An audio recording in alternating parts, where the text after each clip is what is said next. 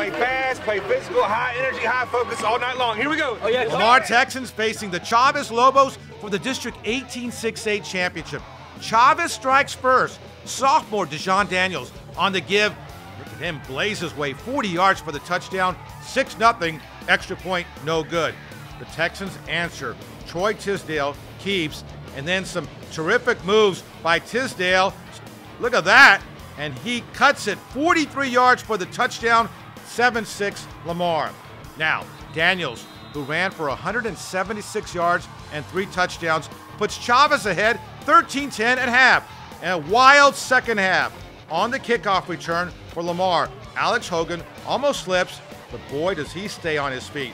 Down the right sidelines, look at the move right by the kicker, by another defender, 85-yard return. Lamar is up 24-20 in the fourth now.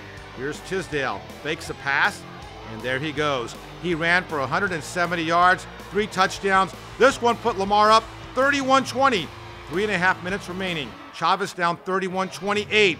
Daniels takes it, and Daniels splits the defense, and he will score the touchdown. Chavez up 35-31. But on the ensuing kickoff, how about Zane Knight for Lamar? Takes it at the 15, down the left side, and look at that opening. 85-yard touchdown return. Lamar wins 45-35, their 61st straight district victory, 9th consecutive district championship.